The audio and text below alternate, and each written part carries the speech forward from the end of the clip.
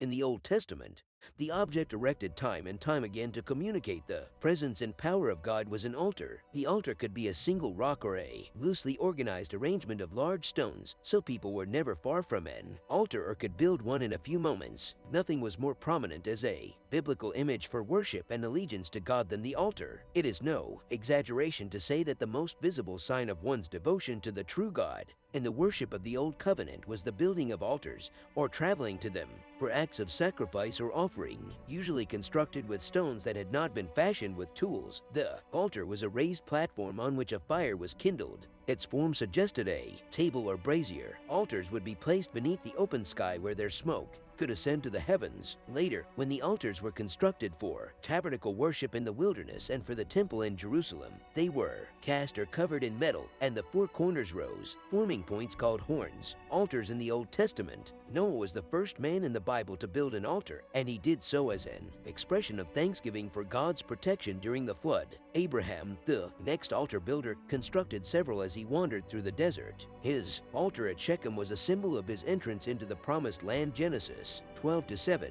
He also sacrificed animals and called on the name of the Lord at altars he had built at Bethel, Ai, and Hebron. Isaac and Jacob followed his example and built altars in connection with the renewal and expansion of God's covenant. The tabernacle had two prominent altars, the altar of burnt offering, Exodus 27:1-8, and the altar of incense. The altar of burnt offering was located near the front entrance of the tabernacle and was used for the daily burnt offering and meal offering.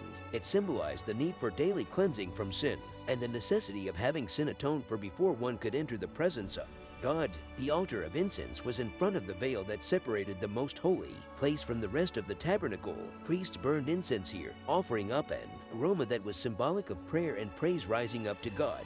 In later years, the temple had these same basic altars, albeit in a more permanent form. Altars were sometimes built in Bible times as a commemoration of an event. In Joshua 22, Reuben, Gad, and the half-tribe of Manasseh built an altar east of the Jordan River with no intention to use it for sacrifices, but as a symbol of solidarity with the rest of Israel, from daily sacrifice to once-for-all atonement. An altar was a place of slaughter. In fact, the Hebrew word for altar comes from the word that is often translated slaughter. The altar would be stained with blood, for its central purpose was blood sacrifice. Helpless live animals came, squealing to the altar, and their necks were placed on the unhewn stones and sliced open. The blood would flow as the animal was placed on the open flame. The stench was strong, the sight grotesque, and the sounds horrifying. The fire, a symbol of God's presence, would consume the animal. As the sacrifice was made on the altar, God appeared to his people and a holy interchange occurred. The blood from the animal was either sprinkled against the altar or smeared on its horns, and it was the blood that atoned for the sins of the people. Heb 9:22. God declared, "Blood contains life. I have given this blood to you to make peace with me on the altar. Blood is needed to make peace with me." Leviticus 17:11. The sacrifice symbolized our need for a savior. The sacrificial animal stands in our place. The animal dies instead of us. When we reach the New Testament, the blood running down the sides of the altar reminds us of God's atoning work. Where animal sacrifices permeate the Old Testament, the New Testament is filled with references to Jesus as the ultimate atoning sacrifice. Jesus died on the cross as the Lamb of God, shedding his blood for the sins of humankind.